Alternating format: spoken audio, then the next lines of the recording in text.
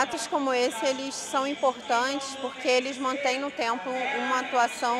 dos movimentos, das organizações da sociedade civil, que ao mesmo tempo em que propõem mudanças radicais na forma como a sociedade se organiza,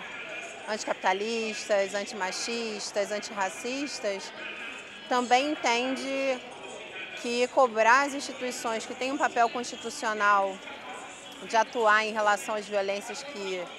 nós sofremos é importante, né? Então, relembrar nesse momento em que a gente trata de mais uma chacina recente, que foi a do Complexo do Alemão, algumas chacinas do passado também é importante, né? Então, relembrar que a chacina de Acari fez 32 anos, que a chacina da Candelária completou 29 anos e que a gente mantém no tempo também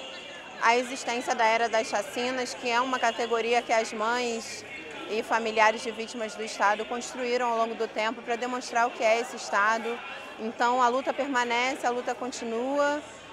e ao mesmo tempo em que a gente propõe a transformação radical da sociedade, também há uma insistência para que o Estado atue dentro dos marcos que também houve luta para que elas existissem.